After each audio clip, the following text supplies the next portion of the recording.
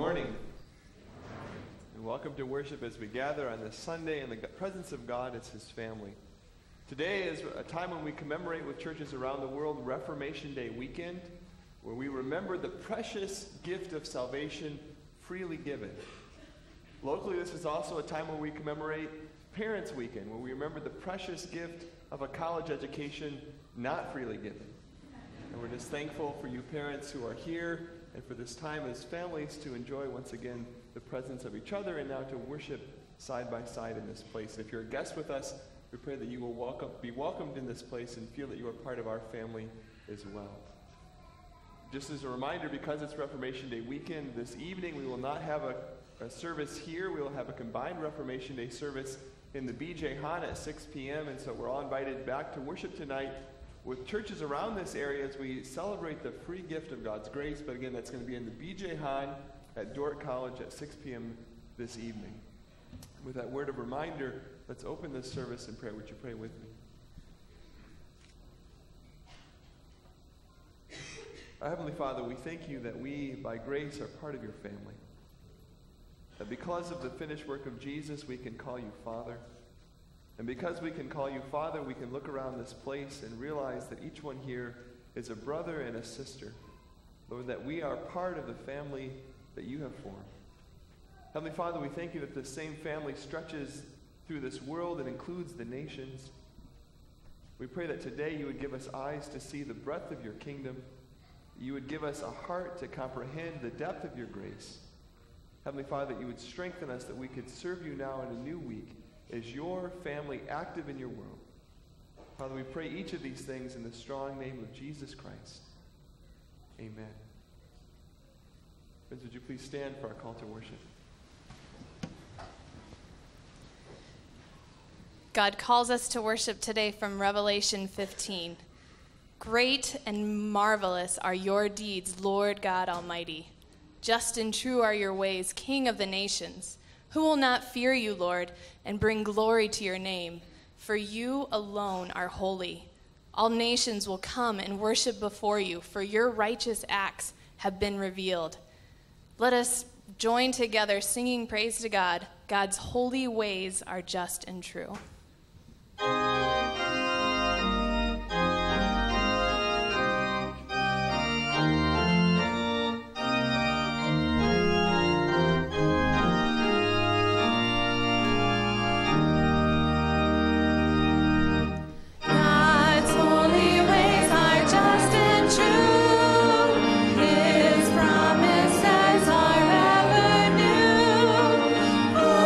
Praise Him,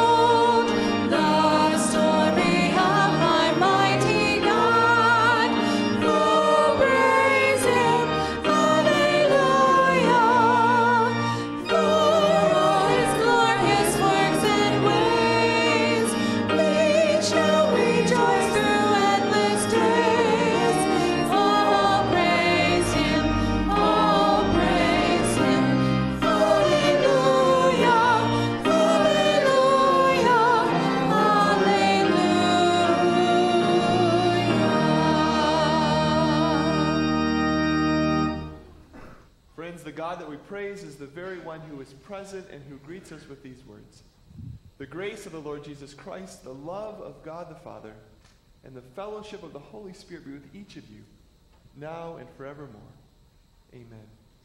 Friends, as God has gathered us in this place, would you please greet those around you? If you're with your parents, give them a hug. If you're not with your parents, give someone else's parents a hug. And welcome to this place.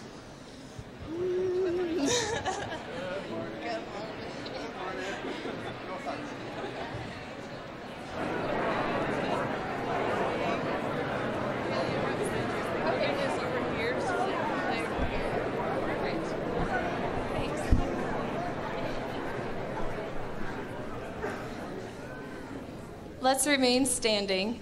In Psalm 62, David tells the story of our mighty God when he says, "Truly, he is my rock and my salvation. He is my fortress. I shall not be shaken. He is my mighty rock, my refuge. Trust in him at all times, you people. Pour out your hearts to him, for God is our refuge." Let's continue in praise, responding to David's invitation to pour out our hearts to our refuge, singing, "A mighty fortress is our God."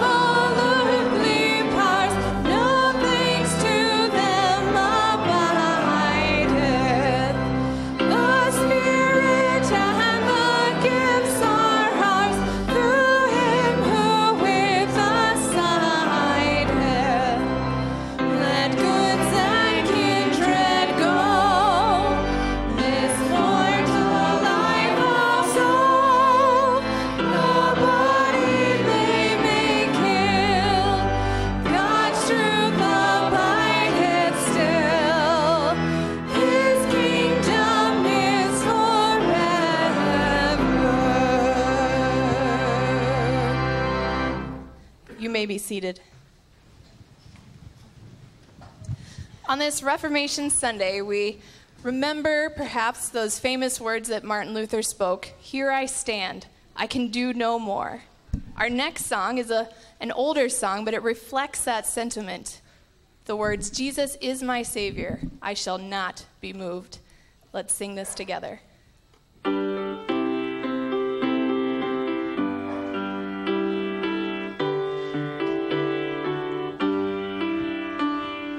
Jesus is my Savior, I shall not be moved.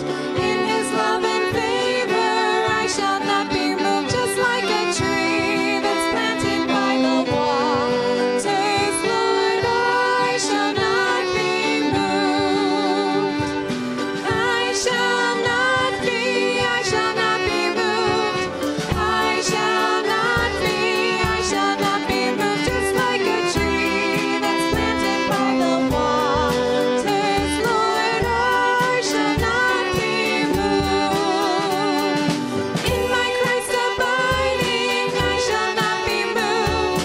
In His love I'm hiding, I shall not be moved. Just like a tree that's planted by the waters, Lord, I shall not be moved.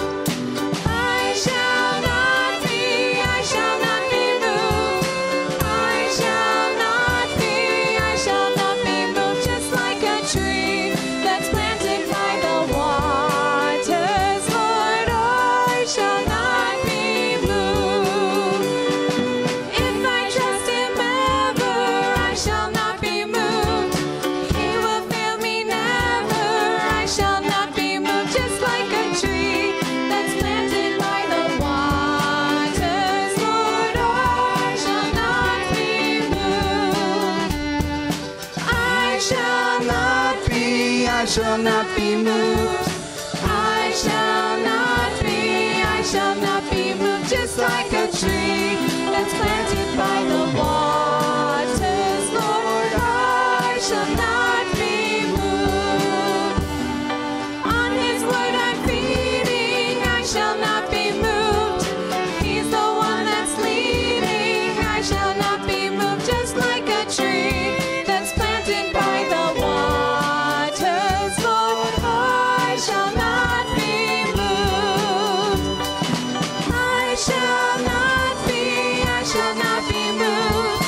I shall not be moved. Just like a tree that's planted by the waters, Lord, I shall not be moved.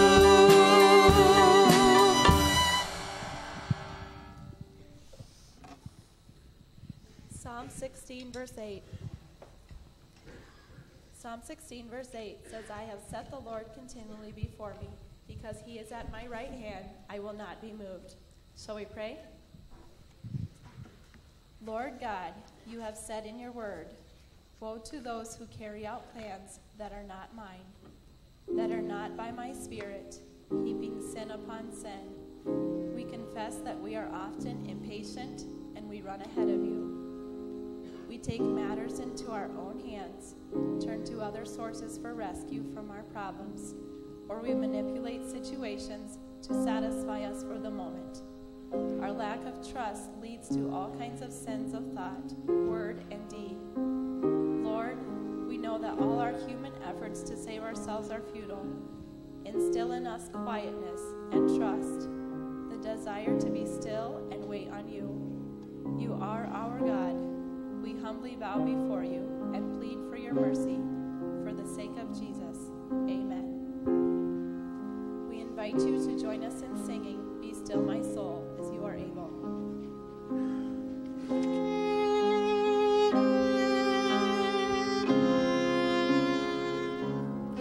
Still my soul, the Lord is on thy side.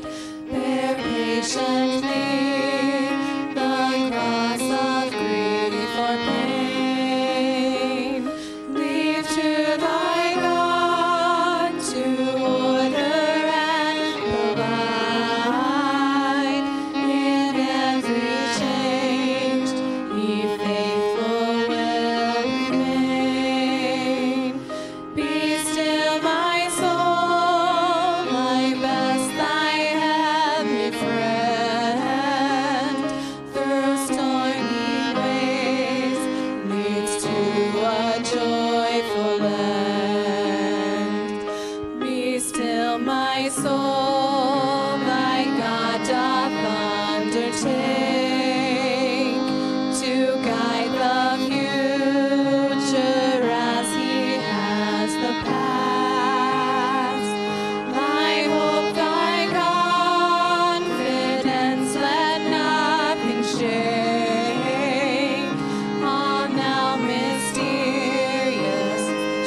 shall be bright at last.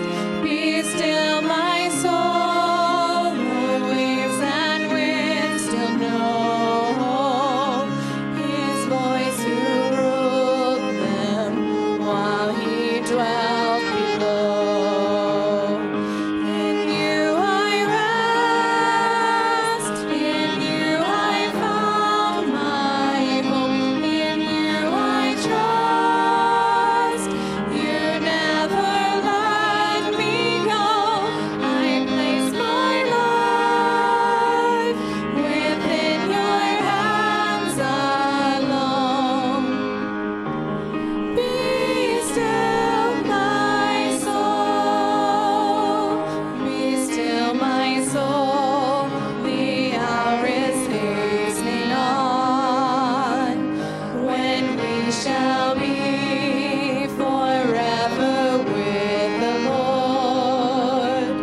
When disappointment, grief, and fear are gone, sorrow forgot, love's purest joys restored. Be still, my soul, when change and tears are past, all safe and blessed, we shall meet at last. In you I rest, in you I found my hope, in you I trust. You never let me go. I place my life within your hands alone. Be still, my soul. In you I rest, in you I found my hope, in you I trust. I'll never let me go. I place my life within your hands alone. Be still, my soul. Be still, my soul. Be still, my soul.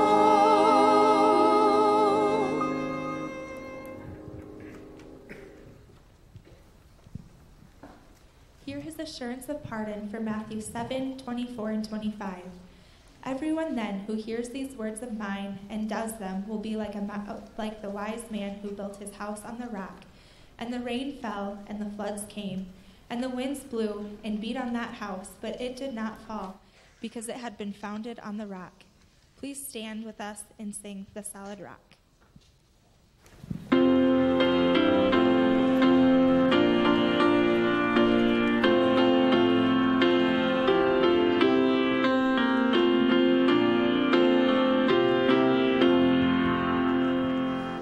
My hope is built on nothing less than Jesus' blood and righteousness. I dare not trust the sweetest name, but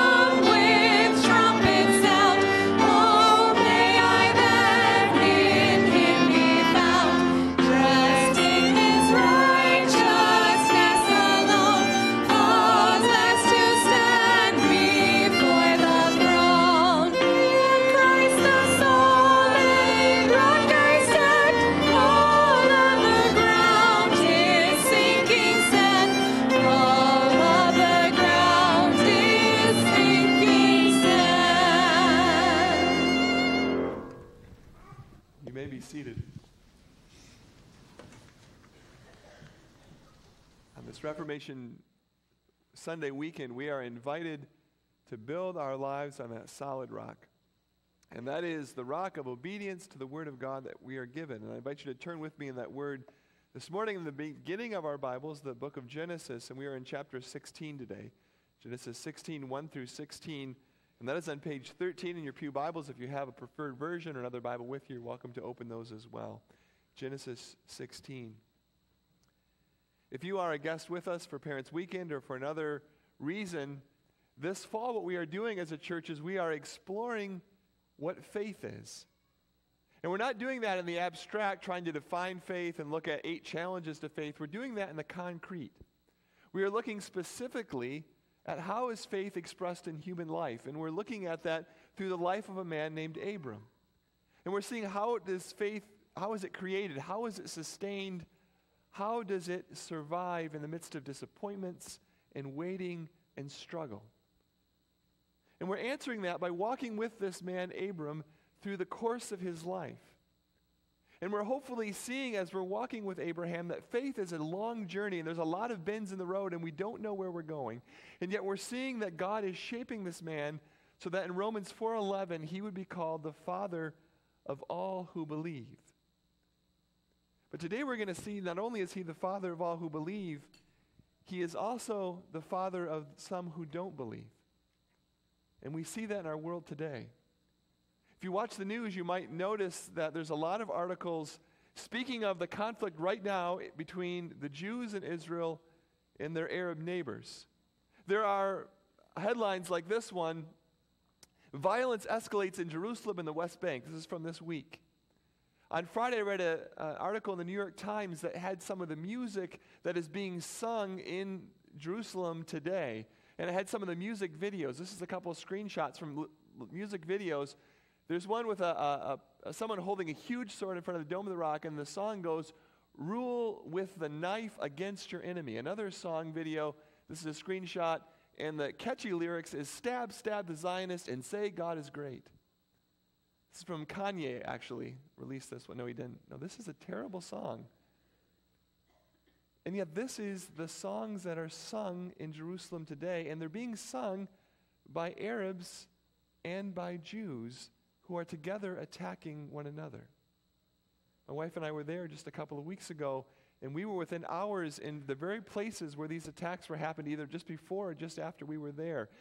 This is a blood feud, but it's a blood feud between brothers.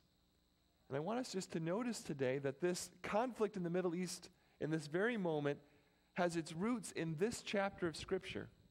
Today's Middle East has its roots in Genesis chapter 16 and the children that Abraham bore. And with that before us, let's understand the world we live in through God's Word. Would you pray with me for God to speak to do that? Would you pray? Heavenly Father, you have searched us and you know us. You know when we sit and when we rise, you perceive our thoughts from afar. And yet today we would lay again our lives before you and before your living word. And we ask that once again you would search and that you would know us. Heavenly Father, that if there is any offensive way in us, that you would lead us in your way everlasting. Speak, Lord, and in your speech may we see Jesus.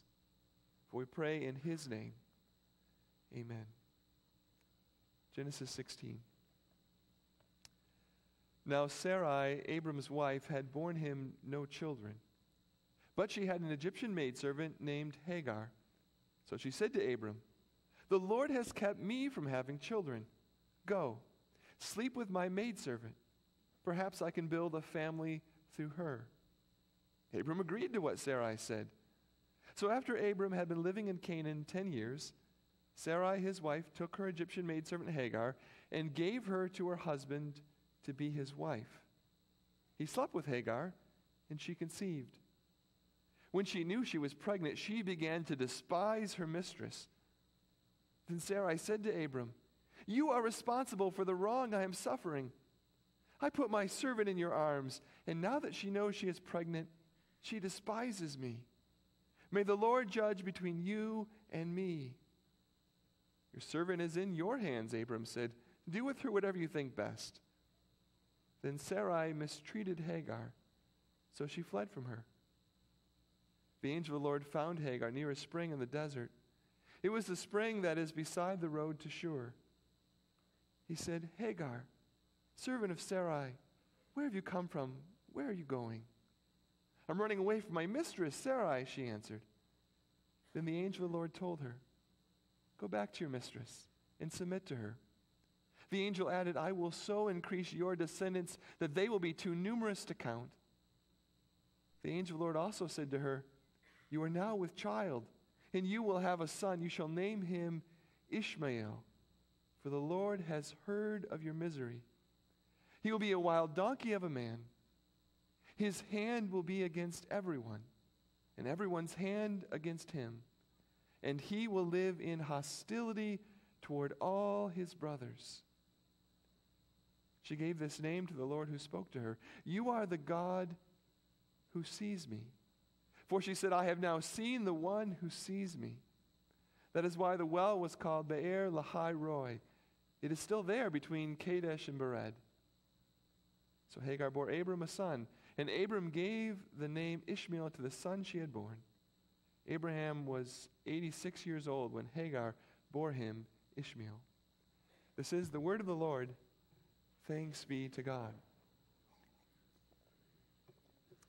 Brothers and sisters, some of you may know what was celebrated this week, Wednesday, on October 21, 2015. Anyone know what was celebrated on Wednesday? Back to the Future Day. Yes. Anyone celebrate that with me? Back to the Future Day. It is the day where we remember the 1989 release of a movie set in 1985 where Marty McFly and Doc Brown go to the future 30 years and they arrive on October 21, 2015. On that Wednesday, this past Wednesday, my wife and I watched this movie at night. We thought it'd be just kind of fun to watch. I don't know if any of you did. And we were struck that they blew some predictions about what the world would look like. They incorrectly thought we'd have flying cars and hoverboards, and they incorrectly predicted the Cubs were going to win the World Series. But they were really close on a lot of things. They correctly predicted flat-screen TVs and video conferencing and drones. They predicted that movies would be 3D, and they predicted Jaws 19, which hasn't happened. But tomorrow in London is the release of James Bond 24, so they got the sequel thing down. And they even predicted something that I thought was pretty incisive. They predicted that in 2015, there would be this egomaniac, really rich man named Biff, who would build a tower and name it after himself, who would have big hair, who would have a surgically altered wife. I'm going to leave it to you if that prediction actually came true.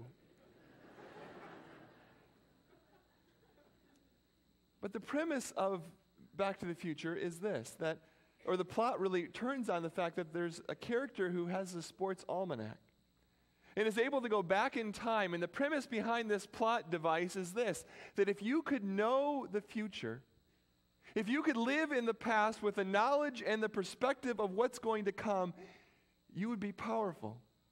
That there's a power in knowing what's going to come as you live in the present.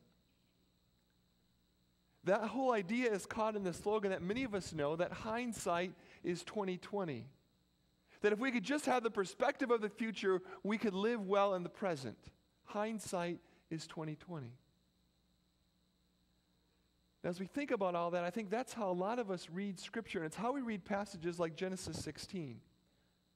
We know exactly how this story ends up. We know about Abraham and Isaac and Jacob. We have read the story of the Old Testament. We know the prophets, and we know that in the fullness of time, Jesus comes.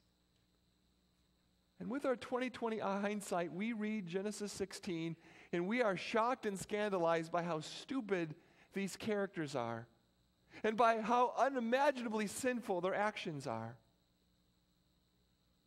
But I want to suggest when we use our hindsight to read this passage, we distance the characters from ourselves, and in so doing, we distance their struggles from our own struggles. And we miss the missiness of faith. And so today I want us to put a pause on our hindsight and to try to enter into this story from the perspective of Abram and Sarai. And as we do, what we notice right away in verse 1 is they are confronted with a major problem. That problem, we're told in verse 1, is that Sarai, Abram's wife, had borne him no children. Now, that's a personal problem. If you've ever, and some of us have struggled with infertility, you know the frustration and the quiet shame and the questioning that occasions. And that was their questions and their shame.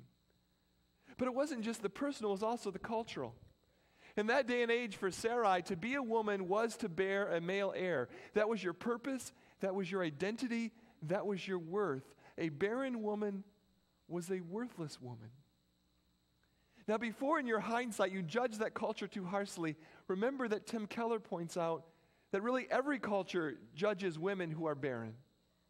We just define what barrenness is. Back then it was not having children. Maybe today it's not looking pretty enough, or not being successful enough in your career, or whatever it is that culture says, this is how you become a worthwhile woman. And she has failed at that. But it's not just personally and culturally, this is also a problem spiritually. Because Abram and Sarai had left their home on the power of the promise of God. And that promise that they would have descendants as numerous as the stars, and now 10 years in, they have nothing to show for it. And so the barrenness begs the question, is God really going to keep his promise? So that's the problem. And then we read in the very next line, there's an opportunity to meet the problem. This is what she sees. But she had an Egyptian maidservant named Hagar. Sarai is barren, but she has a servant. There is an available womb in the vicinity. She may not be able to contribute her own egg, but she can contribute her employee. So she hatches an idea. And so in the next verse, we see this barren woman conceives of a plan. And that plan is this. So she said to Abram, the Lord has kept me from having children. Go sleep with my maidservant. Perhaps I can build a family through her. Now there's an irony in this plan. You remember earlier in the story when Abram was in Egypt, he gave his wife to an Egyptian, Pharaoh. Now when Sarai is in Canaan, she's giving her husband to an Egyptian named Hagar. Kind of an irony there. But the question is, how in the world can a 75-year-old woman convince her husband to sleep with a young, nubile, olive-skinned, exotic young girl? How could she convince him to do that? Somehow she prevails. Abraham agreed. Not a lot of argument on his point. Hey, Abram, how about you sleep with, I'll leave you two alone, right? He just goes right to it. And he sleeps with Hagar, and then we find out this whole plan works. Verse 4. He slept with Hagar, and she conceived, and so happily ever after we live. Sarai was barren. Now through her servant she has conceived a child. Soon enough there'll be the pitter-patter of little feet in the tents of Abram and Sarai. This is exactly what she wanted. Everything is good.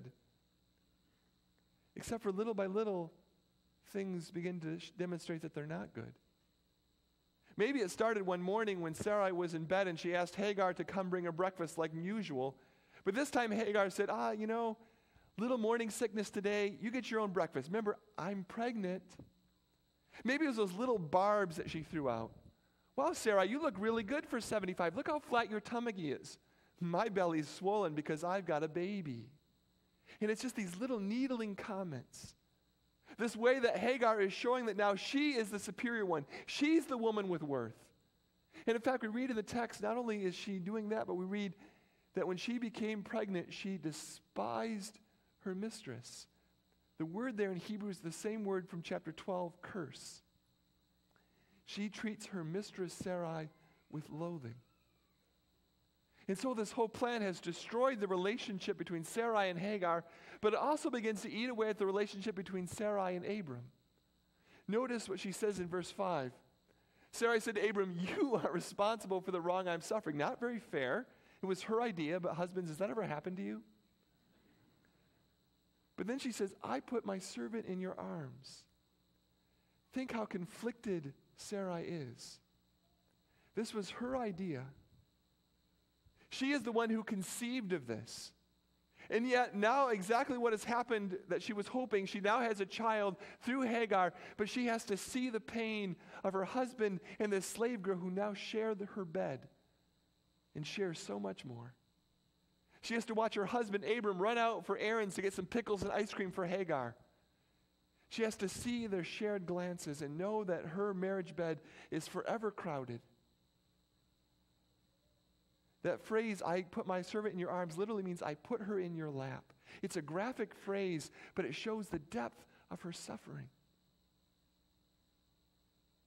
And so Sarai has this plan, and now it's all unraveling.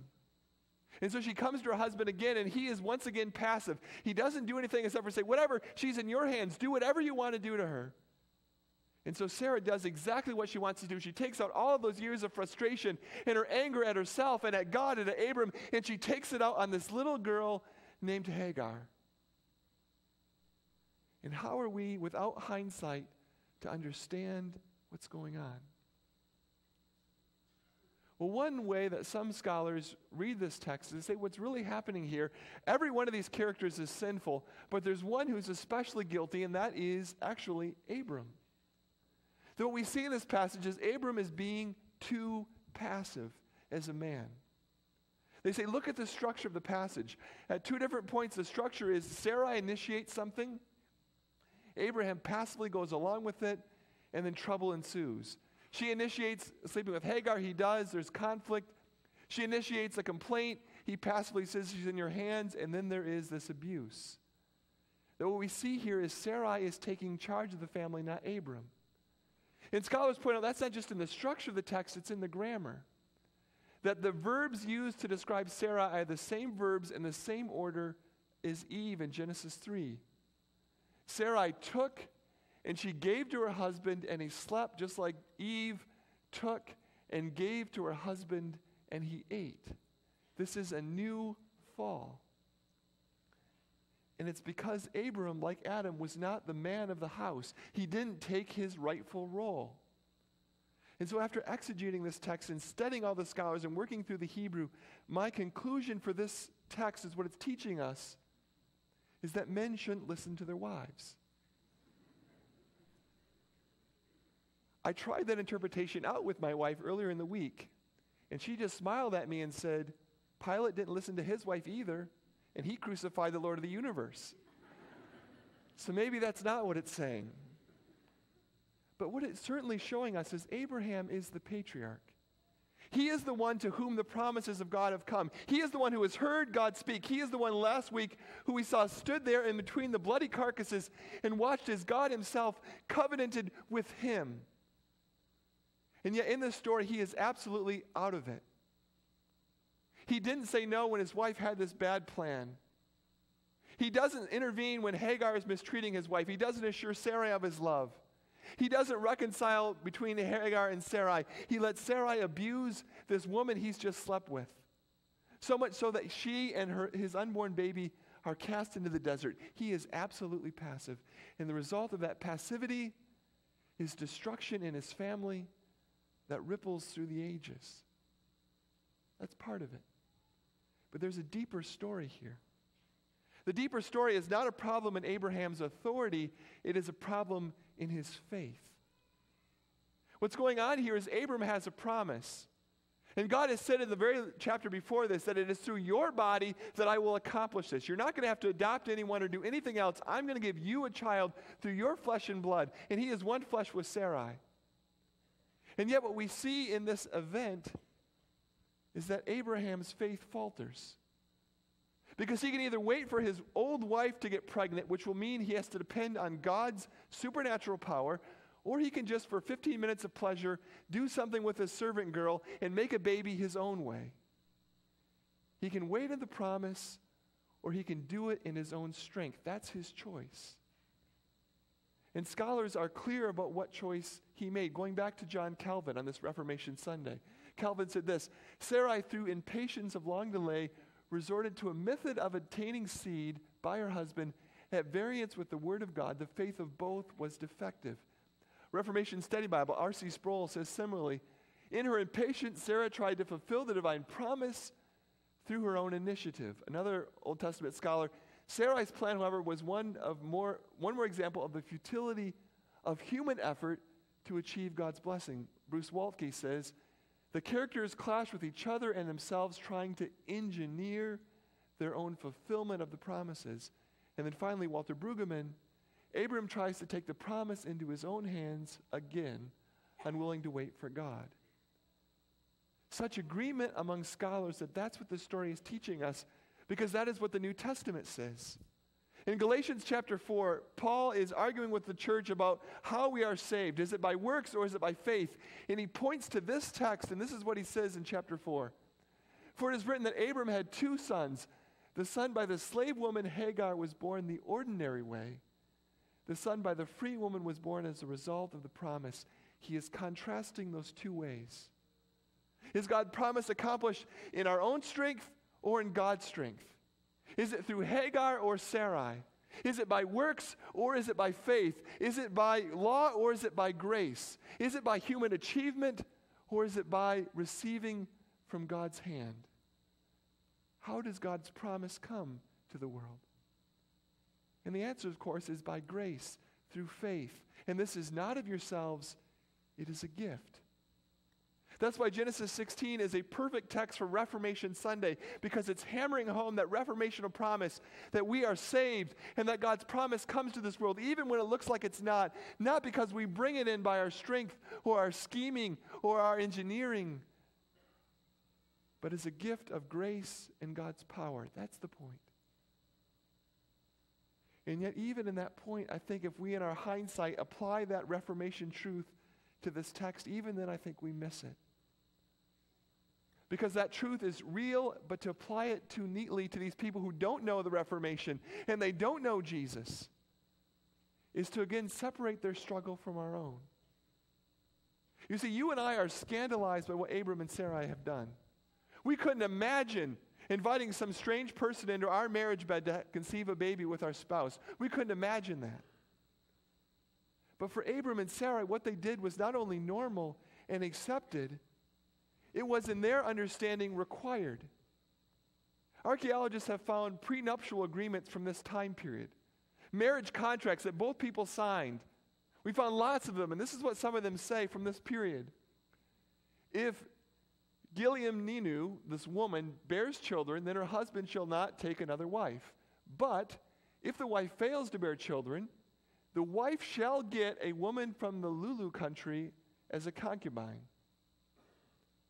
In the prenup, it's you will provide me with a child, and if you don't, you provide me with a maidservant. It was required in the contract. Another Assyrian marriage contract of the 19th century BC. This man took this woman, but within 2 years she has not procured offspring for him, then she may buy a maidservant. 2 years is all you wait. Sarah had waited 10. What Abram and Sarah are doing here is not some shocking, scandalous thing. They are doing what they think they have to do. They are understanding the promise, and they're trying to live it out the best way they can. And when you see that, maybe the story takes on new meaning for us. Earlier I preached about Genesis 12 when Abram, in the midst of a severe famine, goes to Egypt. And the point of that sermon was Abram failed to trust. That in the point when the promise of God was challenged by famine, he leaves to do what he thinks he can control rather than letting God control. And the point of my sermon is we need to wait on God and not jump the gun, not push things forward. And one of you, after the sermon, texted me with an honest question. Does that mean that we just have to be passive? If this is what faith is, that we just need to wait on God, does that mean that we should never take any initiative? That we shouldn't risk engineering our own blessing? Because if that's what we mean, what does that look like? You've all heard the story of the man caught in a hurricane like Patricia, who was promised by God that he would be saved. And as the hurricane bore down, a neighbor came by in a pickup truck and honked the horn and said, "Come quick, we got to escape." And the man said, No, God's promised I'll be safe. The water began to rise in the street, and the National Guard comes through in a Humvee, and they say, "You need to come with us and evacuate." No, God's promised I'll be safe. The water rises. Eventually a boat comes by. "Come on in. The water's rising. You need to leave." No, God's promised I'll be safe. Eventually on his roof, a helicopter comes as the water's up to the ceiling. "You've got to leave." No, God's promised I'll be safe. The water rises and he dies. And he goes to heaven and he says, "God, you promised I'd be safe. Why did you fail me?" And God said, "I sent you a truck, a Humvee, a boat, and a helicopter. It's your fault." Now, what if Abraham is fearing he'll get up to heaven and say, God, you promised me offspring. And God's going to say, I sent you Hagar and Heather and Hillary. It's your fault. How do you know when the promise of God takes initiative? And how do you know when to wait? And it's not easy. How do you know whether you should adopt? Or whether you should wait on God for a birth to come? Or simply accept your fact that you should not have children? How do you know? How do you know? I think this text doesn't solve that tension. It points us to the mystery that we are to love God with all of our mind, and yet we are not to lean on our own understanding. That the life of faith requires bold obedience, like leaving your country and family, but also the bold passivity of waiting in a land in the midst of a famine and waiting in the midst of barrenness. That we are to work out our salvation with fear and trembling, but it is God who works in us to will and to do his good purpose. That's the tension of the Reformation. And it's in this text. But maybe this text is showing us something else. Maybe it's showing us that we can't live in our own sight because we don't know the future. Nor can we live by hindsight because we don't have a sports almanac of the future. And if we can't live by our own sight or by hindsight, we need to live in a different sight. And that's the point of this text. And it shows it in a beautiful way. Everyone here is guilty, but there's one person who's really the victim. And that's Hagar. Hagar, remember, was a slave. She was ripped from her family, from her mother, from her father, from her siblings, and given to this Canaanite family in Egypt. And then when they're kicked out of the country, she is ripped from her own land and brought to a land she knows nothing about. And in this text, no one asked Hagar's opinion. No one asked if she really likes this plan. Instead, an 85-year-old man forces himself upon her. And then her powerful mistress abuses her. That word mistreat is actually the same word as Exodus 1:11 for what the Egyptian slave owners will do to the Egyptian slaves in the future. She is abused, verbally, possibly physically. She is what we would call raped. She is also in this text never referred to directly by any of the human characters. And in all the times when they talk about her, Abram and Sarai never use her name.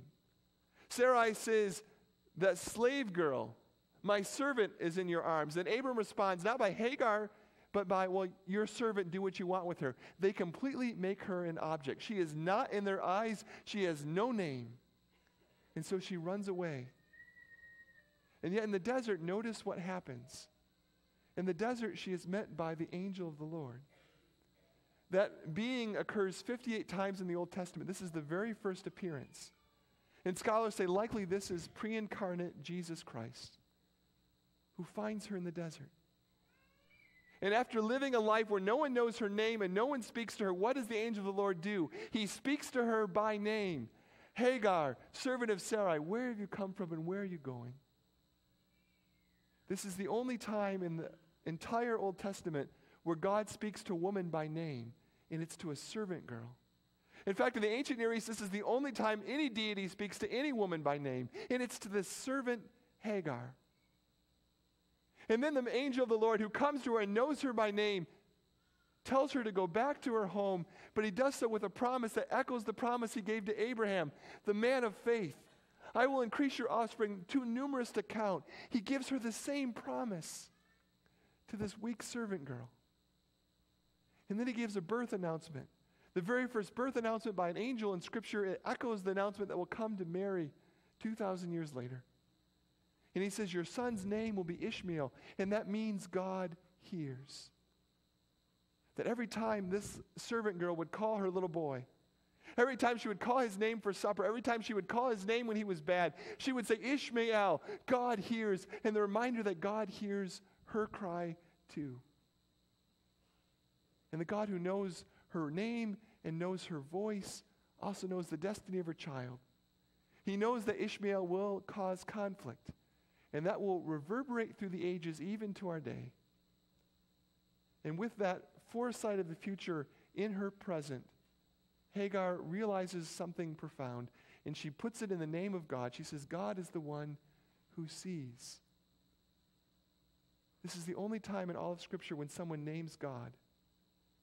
And it's a weak servant who realizes that in the midst of a broken world that no one sees her in, God sees her.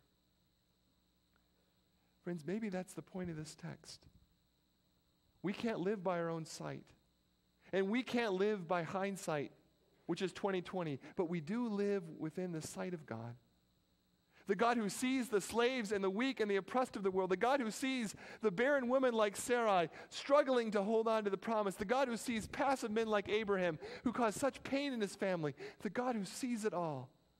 Whose eye is on the sparrow, and yet the God who will bend all of these broken people into a world of his making by grace and by mercy. And that's the point of this marvelous story. Would you pray with me? Heavenly Father, we come to you this Reformation Sunday, and we thank you that we are not saved by our work, by our engineering of your promise, by our effort, but we are saved by grace alone, through faith alone, in Christ alone. And this is not of ourselves. And yet as we struggle to hold on to this deep truth, we pray for wisdom as we live in this world.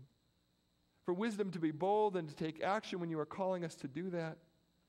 For wisdom to wait and trust when your Spirit calls us to be still.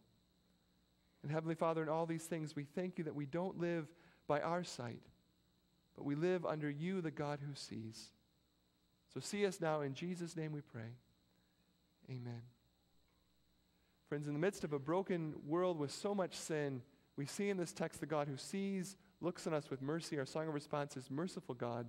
Would you stand as the music begins?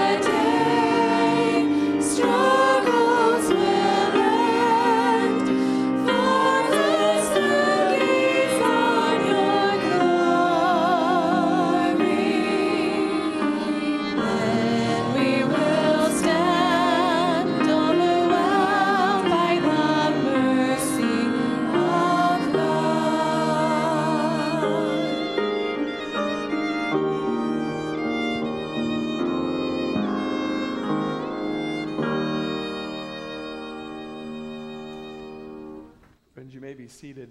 And we come to this merciful God now in a time of prayer as the family of God. Would you pray with us?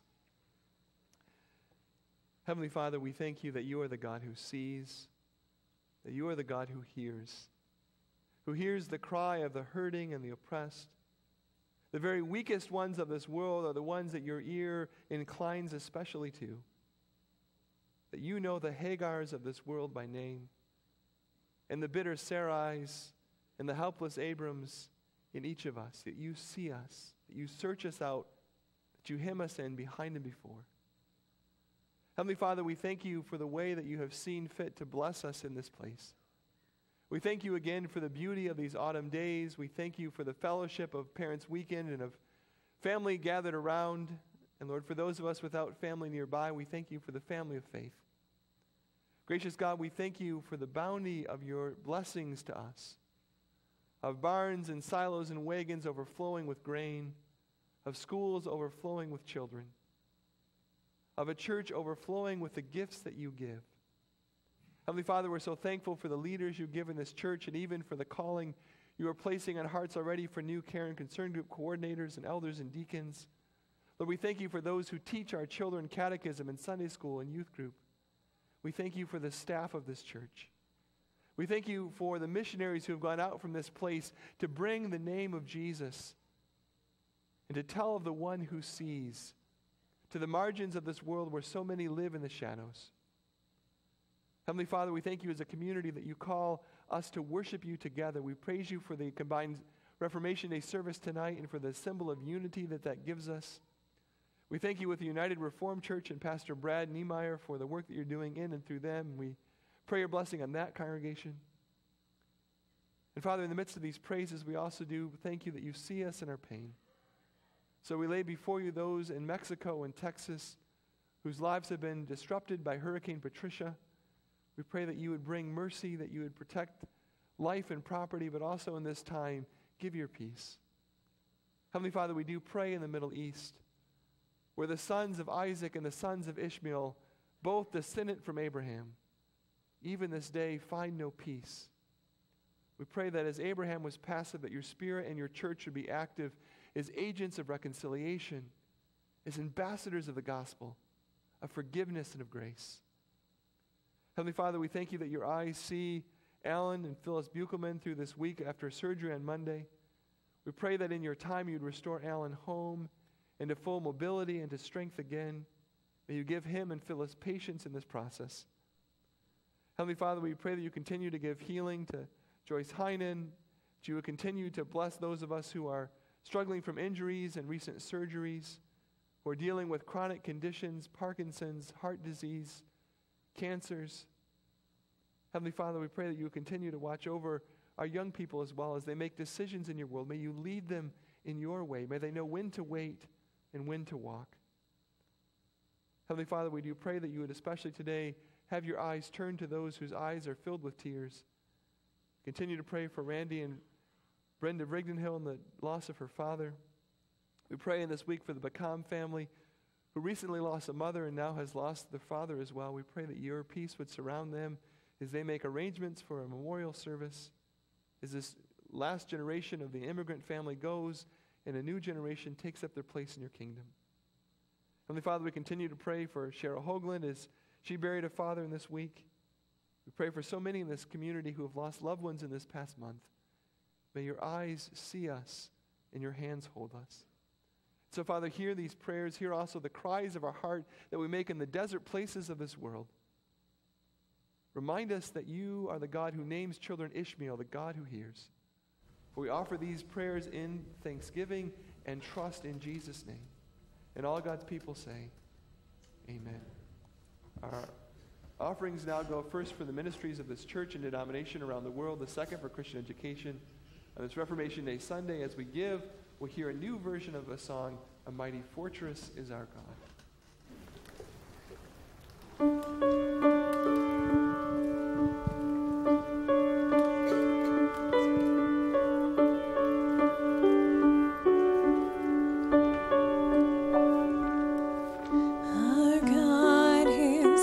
Consuming fire, burning holy flame.